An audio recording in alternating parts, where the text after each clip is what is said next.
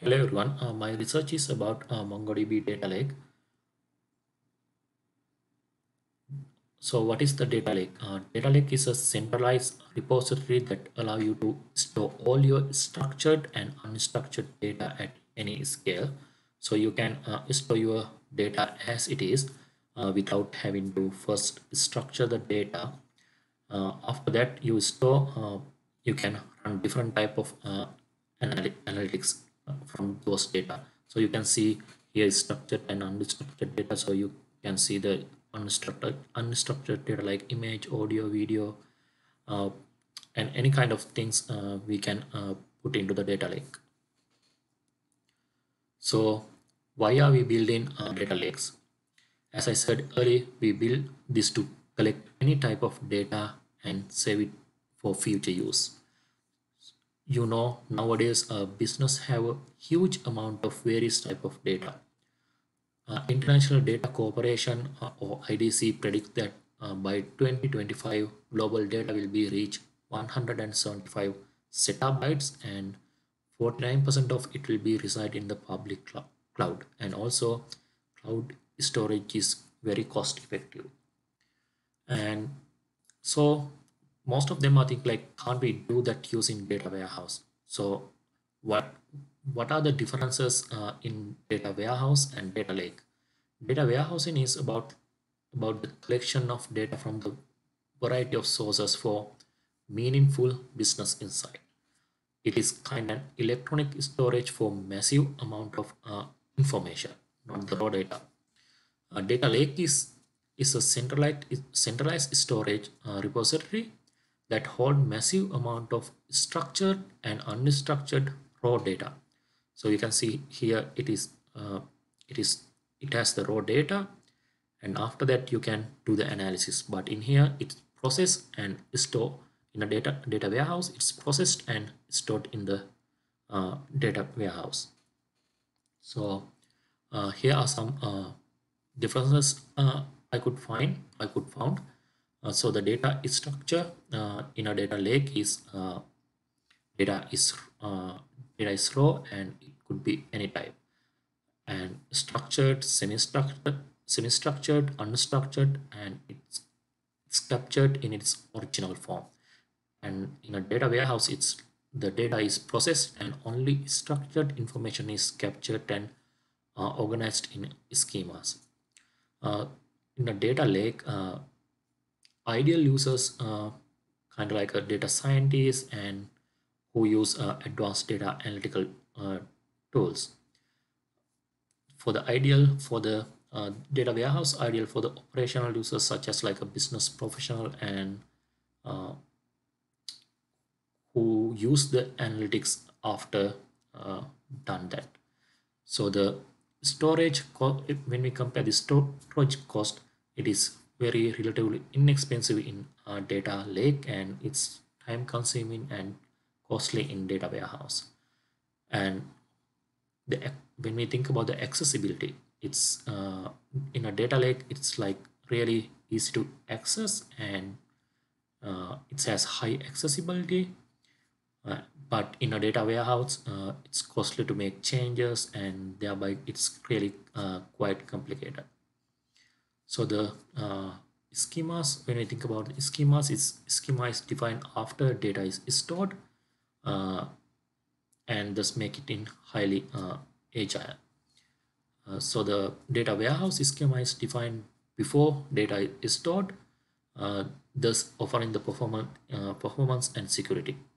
Thus, so the data processing, when we think about the data processing, it's used the ELT for the data lake. That means extract, load, and transform process. And the data warehouse use ETL, extract, transform, and load. So what is the Atlas MongoDB data lake? So the MongoDB solution for querying data stored in low-cost AWS S3 bucket using the MongoDB Query Language. So in here, it allows analytic application to make use of archived data for all data processing needs. Also using you can query your data stored in JSON, BSON, CSV, or any many other data types using Mongo Shell and MongoDB Compass or any other MongoDB driver, or you can use your command line to access those data and without data movement or transformation. So why do we use why MongoDB data lake? It supports multiple formats. You can analyze data stored in JSON, BSON, and many other data type without any complexity. Also, you could save cost and time because you don't want to data to ingest or transformation. Also, Mongo has a powerful modulars and easy to understand aggregation using MongoDB Query Language. After you ran query, you can transfer the result to your preferred storage tier. You can run a single query to analyze your live MongoDB Atlas data and historical data on Amazon S3 together to get a meaningful insight.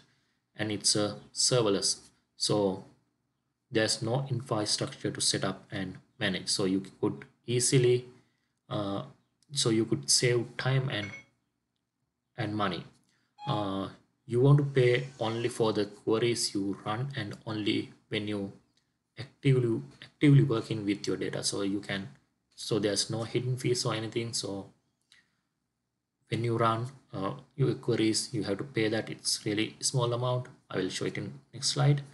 And this one is fully integrated with MongoDB Cloud Platform for provisioning and access, billing, and support. So as I said earlier, billing is very well, the charges are very low. Atlas charge for the total number of bytes that data lake process from your AWS S3 bucket. It's $5 per terabyte of processed data and a minimum of I don't know, like a 10 megabyte, or like a, if it's like a actual amount like 0.0005, it's a very it's less than very less than the 1 cents per query.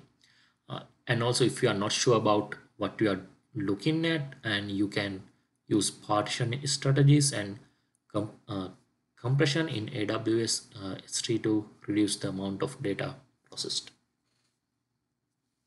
So now I am going to show you all how to create the Atlas data lake. So the first step is prepare your S3 bucket in AWS. To do that, you need to have a AWS account, and AWS S3 need to create the AWS S3 bucket. I'm not going to go through the S3 bucket configuration, but you need to log into the AWS console and navigate to the S3 service and create a new bucket for the data and upload your data, and you need to verify the S3 bucket. So the second step is deploy the data lake. So first you need to log into the MongoDB Atlas, and it will show something like this, and select the data lake option on the left hand navigation, and click the configure new data lake button, and it will show something like this, and you need to review the overview and click the green configure a new data lake button. So in this section you will do all the things what is in here. So first you will create a AWS IAM role for the Atlas to use, and then you will give the Atlas user read-only access to S3 bucket you want to query, and you will connect to your data lake with Mongo Shell and map your S3 directories and databases and collections. Then you can build and run your queries in Mongo Shell, Mongo Compass, or any other MongoDB drivers. So in here you want to enter your name for your data lake. After you click the configure new data lake button, you need to click the you want to enter the name for your data lake as you want to want it to appear in the atlas, and click next. And in here, enter the name of your S3 bucket, and then click save and continue. You can enter the more than one bucket in here. If you have a different buckets, you can put comma and put other buckets name.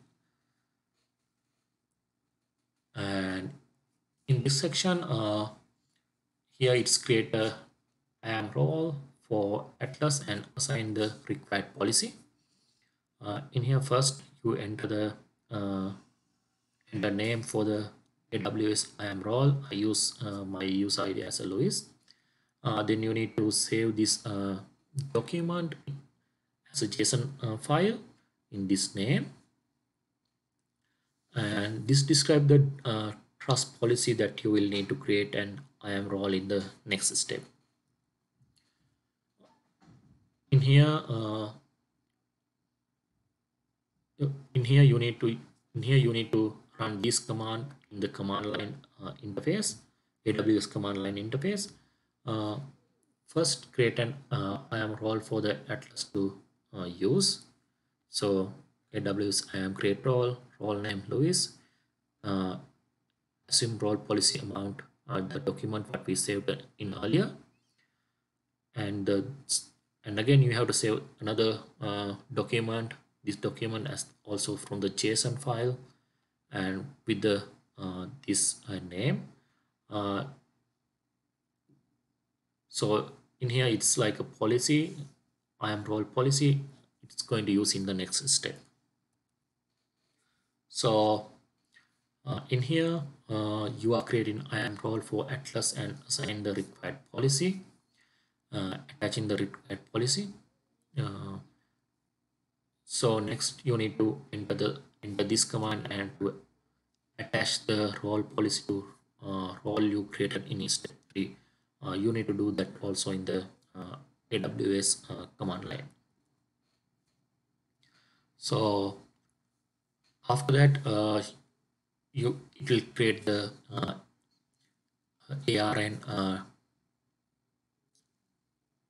ARN number, and you need to put that one in here. I didn't put that one in here, and I'm in here, and you need to click the validate and launch. After that it will come to here. The step 3 is connect to a data lake. You need to click the clusters and select your cluster you created from your database name, and click connect button, and it will allow you to create a new user in here. So type whatever the username you need and create a password in here. In this section, click the connect with Mongo shell. You can connect with if you need to, you can connect with the Mongo Compass. I normally connect with the Mongo shell. So click the connect Mongo shell, and you need to copy this command and put your database name and your username in and you need to put your database name after that, and copy this one and paste into the Mongo shell and run that one. Then you can do the queries from the Mongo Compass. And this is the MongoDB Atlas data lake architecture. You can see here data lake nodes in here, those things in the AWS S3 bucket, regions, and the data lake compute nodes in here. And this one is in the this section is in the MongoDB Atlas control, MongoDB Atlas. This is the endpoint. Connect into the MongoDB to MongoDB Atlas to AWS, and after that you created that one. You can connect it to any kind of apps, and MongoDB Compass, MongoDB Shell, and any kind of BI connectors like Power BI or ClickView or anything. And also you can create a data science tools, something like connect to the Python and do the machine learning stuff, and you can do the statistic also, uh, those things. And in future, uh, right now MongoDB has only the connection to the AWS. In future, they are going to connect to the Microsoft Azure and Google Cloud, and they are going to build a its data lake also. Thank you very much.